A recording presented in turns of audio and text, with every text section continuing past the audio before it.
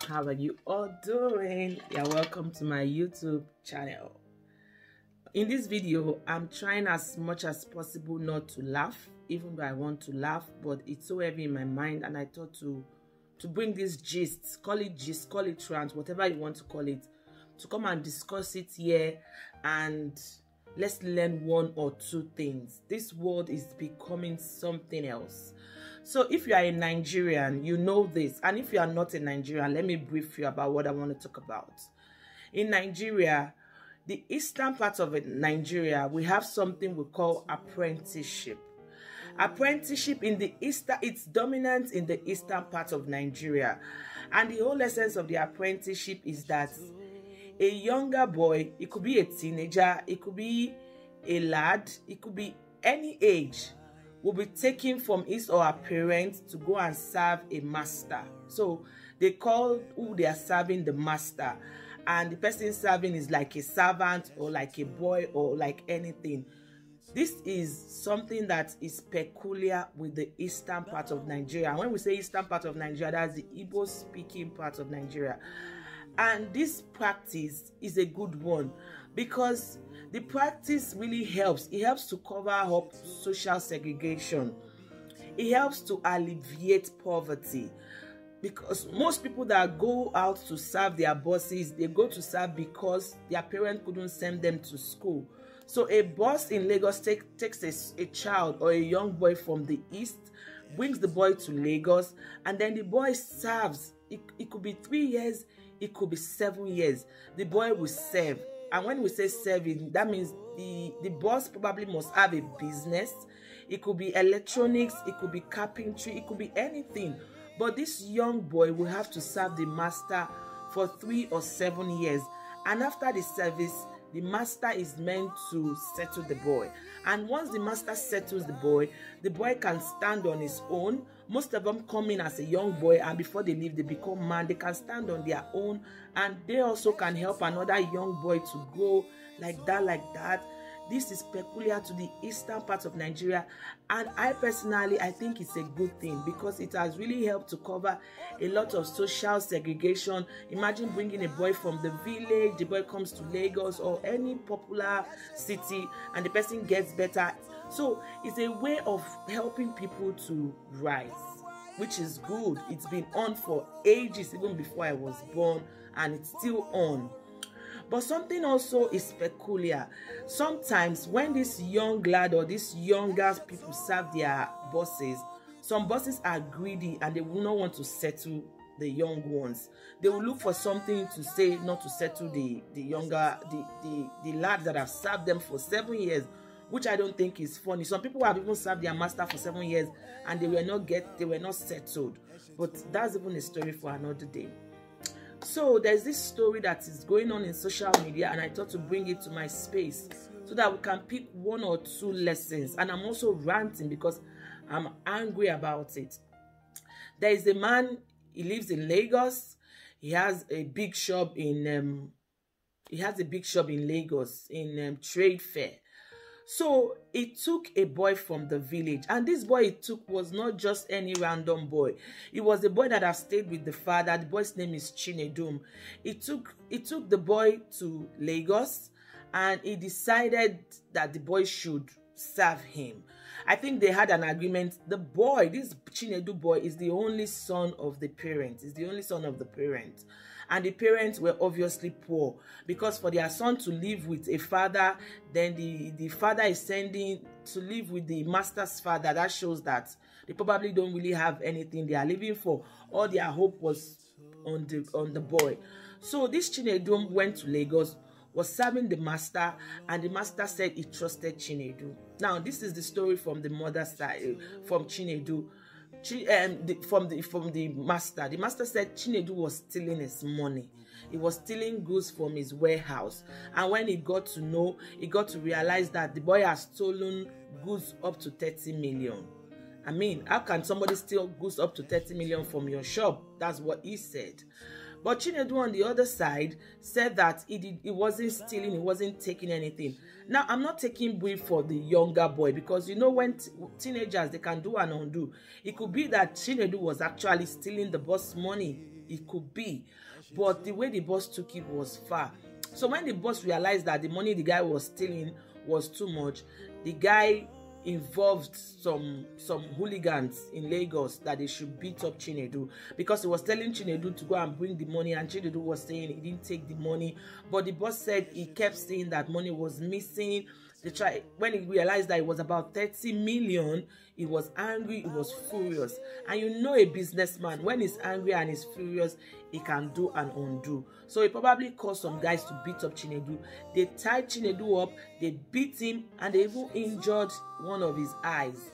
So when he tied Chinedu on, Chinedu was always crying, nobody could help. So Chinedu escaped. He escaped one night out of the compound through the roof, and he went to stay with some guys that helped him to buy drugs, and they gave him money, and he traveled to the village to meet the mom. So when he got to the village, the mom said, "Why did you come? What happened?" But the mom was trying to hug the boy, but the boy was in pain, and the boy said, explain everything to the mother. And then they sent for Chinedu's boss. He refused to come to the village. They kept saying he should come, they should settle the... So it was a lot. Money was missing, obviously. Yes.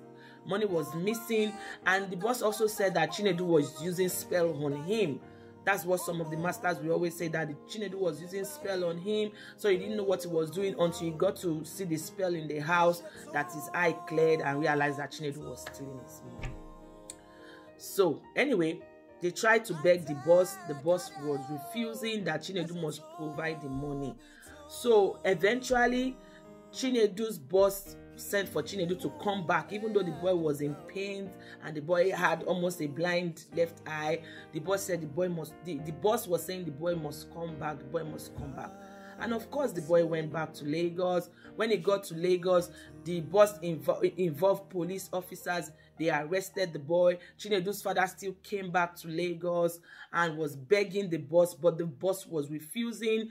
The boss's father was even begging the boss. The boss was refusing that Chinedu must provide him money. Chinedu must provide him money. But the truth is, it's possible that Chinedu stole the money and everything. But for me, I just feel that the highest you could have done is to send Chinedu away. Or the long and short story now was that Chinedu eventually died in the prison. The police officers are saying Chinedu killed himself in the prison. Meanwhile, he killed himself because the pains were too much for him to bear. Now, the problem now is that Chinedu's father is saying that Chinedu's boss must bring Chinedu's body to the village. And that Chinedu's boss, whose name is Fidelis, said instead of Chinedu to be released from the prison and not provide his money, Chinedu will pay with his life. That's a lesson. When we are angry, we need to be careful what we are saying. So even now, maybe Chinedu actually killed himself. Chinedu's father is holding that confession against the boss, that he said instead of Chinedu to go scot-free, Chinedu will pay with his life. So, and when I read the story, it was a lot from the mother's side, it was a lot. And I thought to just bring it here to share, to throw some highlight that in this life, issues will come. Money issue especially, we just need to be careful as a people. So the lessons from this old gist that I decided to bring and throw more light on is that, one, when you are angry, be careful what you're saying. Be very, very careful what you're saying when you're angry. That's number one. And number two, money is not everything. People will dupe you, people will scam you, your brothers, your family, people will do all sorts when it comes to money. But just know that money is not everything. Money is not everything. In Nigeria as a country, we value money more than life. It shouldn't be. Money is not everything. Number three, when people beg you, like when something happens, even though it involves money, so long it doesn't involve your life, when people plead with you and beg you to forgive, to let go, even though you don't understand, don't always try to make a point. Don't always say over your dead body. When people beg you, even though you are right or you are wrong, just accept and let it go. Forgive them. It's not easy, but let it go. So far, it's not about your life, so let it go. Number four is that when there is life, there is hope. So when people dupe you, like most of you know my story here. If you've not watched, maybe you can check my 2 videos away. A girl called Kachi in Nigeria duped me and a lot of women. I was angry, I was pissed, I spoke about it. A lot of people told me to drop the case, even though I've not dropped it. I'm prayerfully dealing with it. But I just decided to stop talking about it. You understand? So when people talk to you, when people genuinely beg you about something, even if you don't understand, and just let it go. Because when there is life, there is hope. There is hope that you can make more money. But if you kill somebody, you can't create a life. Another lesson is that let people cheat you. It's even better for people to cheat you than you cheating people. It's better. Let them cheat you. Let it be that they are owing you. So that when you are praying and you are telling God, God is listening, and you are saying, God, you see this person is owing me, this person is owing me. Let people owe you. And finally, allow God to be the judge. We can't always fight our battle by ourselves. We can't always win all the battles. When you fight some battles and you are not winning, just let it go. Now, the story is all over social media. What was supposed to be good has now turned to evil. Chinedu's boss was trying to help Chinedu's family to alleviate poverty, which was a custom in the eastern region, the apprenticeship thing. But now Chinedu's is dead. Chinedu's mother is childless. Chinedu is the only child of the mother. The father now is saying that Chinedu's boss have to give him his son back. So it's all over, but it all boils down to money.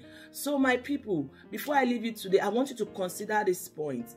Don't let money rule you. Money is good, but don't forget that it's also the root of it. So when people cheat you sometimes, rant about it, say whatever you want to say, but learn to let things go. So I just saw this news and it's been heavy in my heart since morning.